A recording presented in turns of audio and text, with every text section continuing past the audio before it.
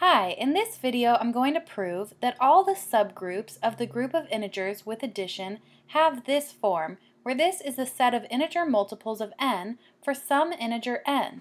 And this subset is represented like this, where we have n times x for all x in the set of integers. So we call this all integer multiples of n. And we're going to show that the only subgroups of the group of integers have to look like this. So if they don't look like this, then they can't be a subgroup. So let's go ahead and start this proof. First, since we're saying that these are the only subgroups of the integers, let's first show that this is in fact a subgroup of the integers. And in order to do that, remember, we need this to be a subset, we also need it to be closed under addition, and we need this along with addition to be a group. Now clearly this set is a subset of the integers, since we assumed that n was in fact an integer. So the next thing we need to show is that the set of integer multiples of n is closed under addition. So we'll let x and y be in this set, then we'll say that x equals n times a and y equals n times b for some a and b which are integers. Now in order to show that this is closed under addition, we need to add x plus y and make sure that that is also an element in this set. So if we write it out, we get x plus y equals n times a plus n times b. And then we can factor out this n, so we get n times a plus b, and now this is clearly in the set of integer multiples of n. So this shows that it is closed under addition.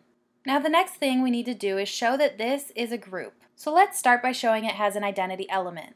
We know that 0 is an integer, so we know that n times 0 must be in the set of integer multiples of n. And we know that 0 is the identity element for addition, so we have shown that it does have an identity element. Next, we need to show that it has inverses. So we're going to let x be an arbitrary element in this set of integer multiples of n. Then we can write x as n times a for some integer a. Now since a is an integer, we know that negative a also must be an integer, so that tells us that n times negative a must be in the integer multiples of n as well. And then of course we know that this is our inverse for our original element x. So we have shown that it's closed under inverses. And the last thing we need to do is show that it's associative. But there's really not much to show here, because we assumed addition was associative for all elements in the set of integers, and we said that the integer multiples of n was a subset of the set of integers, so addition must be associative on this subset as well. So there's really not much for us to show.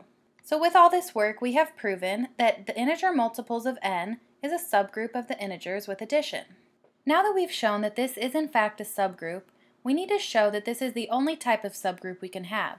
So we need to show that any subgroup of the integers with addition has to have this form where we have the integer multiples of n for some integer n. So let's start by taking an arbitrary subgroup. We'll call this subgroup h. And then we want to show that h must equal n times the set of integers for some integer n. So let's go ahead and start proving this part. So first we can consider when h is the trivial group. Then we know that h is really just equal to 0 times the set of integers. So if h is a trivial group, we can write it in this form. So now since we've shown that the trivial group can be written in this form, let's actually assume that our subgroup is the non-trivial subgroup.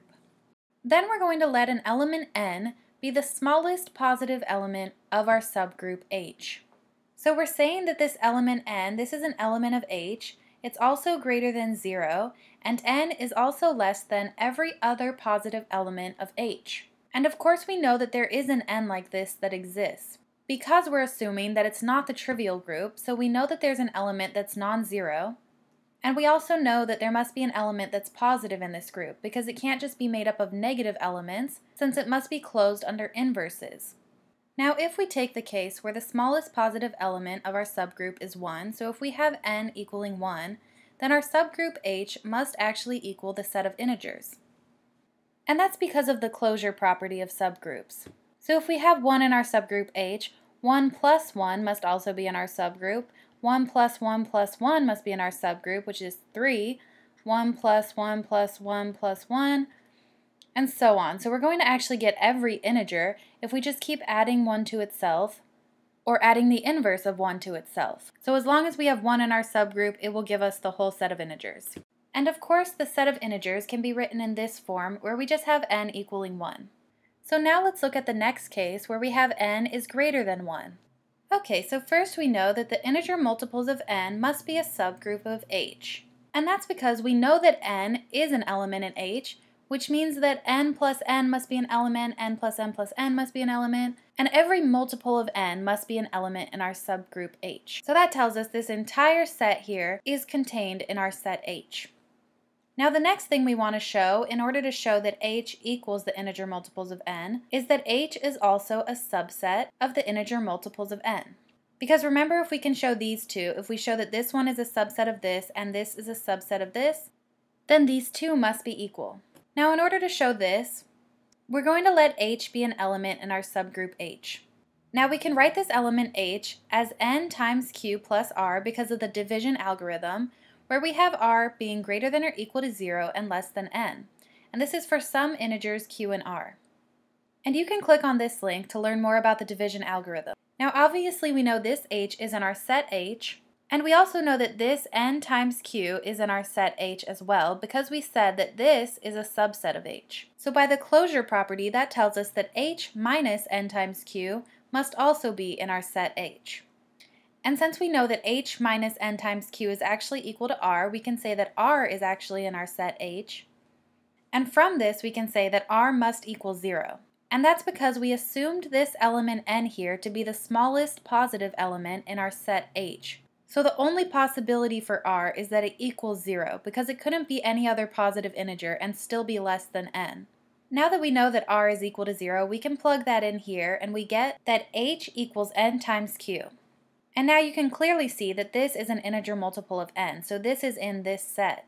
So that tells us that the set H is equal to this set of integer multiples of n.